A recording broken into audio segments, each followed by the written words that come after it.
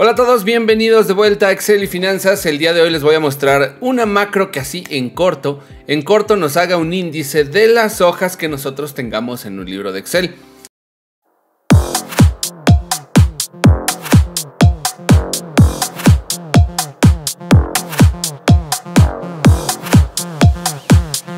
Lo que suele suceder es lo siguiente, mira, cuando nosotros estamos dentro de un libro de Excel y queremos hacer un índice, muchas veces para poder hacer clic e irnos rápidamente, por ejemplo de aquí, darle clic a alguna celda y que me lleve rápidamente a la hoja que dice tema 2, en este caso yo las hojas las tengo vacías, pero no te preocupes, tú vas a tener siempre un montón de información. Entonces, ¿cómo podemos hacer? O más bien, ¿qué es lo que regularmente hacemos? Enlisto todas las hojas, me pongo a enlistar, me pongo a perder el tiempo de esta manera con tema 1, tema 2, estoy enlistando las hojas que tengo aquí, tema 3, informe, observaciones, conclusiones, hasta que llegas al punto de desesperación y después pues tienes que seguir con lo mismo. Mira, vas a darle clic derecho, quiero crear un vínculo y le digo que a algún lugar de la hoja, le digo que con esta, en la celda A2, vamos a decirle A2 por aquí, me lleve a la hoja introducción. Después vamos a decirle, no es cierto, aquí va a ser la hoja índice, que en este caso esta hojita no iría. Vamos a darle por acá eliminar. Ahora sí, le digo que me dé el vínculo de la celda A2 y en esta me abriría la hoja introducción. Aquí me iría a la hoja tema 1, le digo dame un vínculo en la celda A3, en donde me abriría la hoja tema 1. Aquí me brinqué en esta parte, me brinqué introducción, desarrollo. Mira, vamos a ponerle aquí desarrollo y en esta de desarrollo vamos a cambiar el vínculo, que seguramente pues es la celda A3, y este de acá de tema 1 debe ser el vínculo de A4.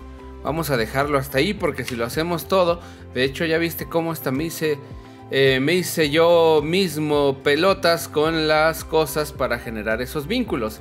Y es que hacerlo de manera manual genera este tipo de problemas. Mira, aquí me voy a tema 1 y así sucesivamente. ¿Qué te parece si te digo, mejor vamos a ejecutar una macro que automáticamente con darle clic en ejecutar me genere todo el listado con las hojas y los vínculos que a estas hojas que nosotros requerimos? Parece fabuloso, ¿verdad? Pues mira, lo vamos a hacer. Vamos a darle Alt más F11. Se va a abrir por acá nuestro libro de Excel, lo ubicarás por el nombre de las hojas. Y aquí, si tú no tienes este módulo, aquí seguramente yo ya usé alguna macro anteriormente, lo voy a quitar porque lo más probable es que tú no tengas un módulo inicialmente. Entonces quiero explicarte cómo se hace. Mira, vas a ver casi siempre tu hoja así. Le vamos a dar clic derecho en cualquier parte, aquí o aquí o aquí. Pero espera, que te estoy viendo que te está gustando el vídeo, lo que te estoy enseñando, este pedazo de truco, y resulta que te estás montando la película a la cabeza de que vas a ser el próximo número 1 del Este mundial. Pues déjame decirte que si realmente quieres desatar tu potencial en el mundo de el Power BI o los datos, aquí tienes finanzas.com con 5 escuelas especializadas, más de 100 cursos disponibles, todo mi soporte, nuevos cursos cada mes, planes formativos a medida, carreras certificadas, todo dentro aquí en finanzas.com. Tú decides si das ese salto y apuestas por tu futuro, por tus oportunidades profesionales, o simplemente dejas pasar la oportunidad.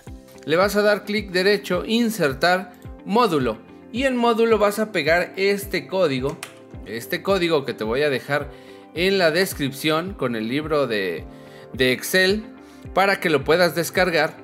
Y vas a dejar este código, vas a pegar este código así literal como está, no le tienes que hacer nada. ¿Y qué es lo que hace este código? Pues mira, primero genera unas variables ahí para poder crear esta macro. Después me dice crea una nueva hoja de perfil.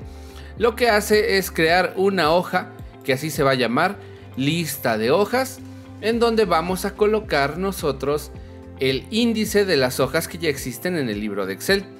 Después me dice inicializar el contador, así es. y es igual a 1. Y después con un bucle for each vamos a recorrer todas las hojas y vamos a listar los nombres con un vínculo. Aquí me dice dentro de esta hoja, dentro de la lista de hojas, que es la que se creó allá arriba, vamos a recorrer hoja por hoja y vamos a crear el vínculo en la celda que apunta a la hoja correspondiente. Recorre tantas hojas haya, en la última se detiene y listo. Pasa a desactivarse la macro, a detenerse más bien, y lo vamos a hacer de la siguiente manera. Mira, este código lo podríamos asignar a algún botón, pero como nada más lo vamos a usar tal vez una vez, pues lo vamos a ejecutar directamente desde aquí. Mira, aquí está. Observa las hojas: introducción, desarrollo, tema 1, 2, 3, informe, observaciones, conclusiones y cierre. Mira, vamos al F11. Tú si quieres lo puedes asignar a un botón dentro de alguna de las hojas. Yo no lo voy a hacer así. Yo aquí me voy a colocar en cualquier parte del código. Hay de dos. Le puedo dar clic aquí en este iconito de play o le puedo dar F5. Yo le voy a dar F5 y observa. F5 y como magia tenemos nuestro índice con las hojas que pues dice introducción, desarrollo, tema 1, tema 2, tema 3, informe, observaciones, conclusiones y cierre. Son las hojas que yo tengo acá, que me generó lo que yo les decía, me generó una nueva hoja que se llama lista de hojas. Y si yo quiero ir a la hoja observaciones, le doy clic aquí y si quiero regreso. Y si quieres ir a la hoja de cierre, por ejemplo, le damos clic aquí, estamos en la hoja de cierre. O no sé, tema 2, por ejemplo, tema 2. Y así sucesivamente. Imagínate si tienes 30, 40 hojas, la cantidad de trabajo que te vas a ahorrar haciendo este tipo de actividades de manera muy automatizada mediante una pequeña macro que no hace más que recorrer el montón de hojas que tenemos dentro del libro de Excel, generarme el nombre de las hojas y crear un vínculo, pero todo en un solo clic. Así que bien, espero que este tip te haya gustado. Te voy a dejar aquí en la descripción el libro de Excel o el blog de notas, ya veo que te dejo por acá, para que tú lo cheques, copies el código, literal lo pegues en un módulo de tu libro de Excel y listo, lo tengas disponible prácticamente en tus hojas de Excel, en las que pues en ocasiones tengas la necesidad de crear un índice con hipervínculos automatizados dentro de Excel. Espero que este video te haya gustado. Por favor, dale me gusta, no te vayas sin darle me gusta, sin dejar un comentario. Esto es Excel y Finanzas, te saluda tu amigo Víctor y nos vemos en el próximo video.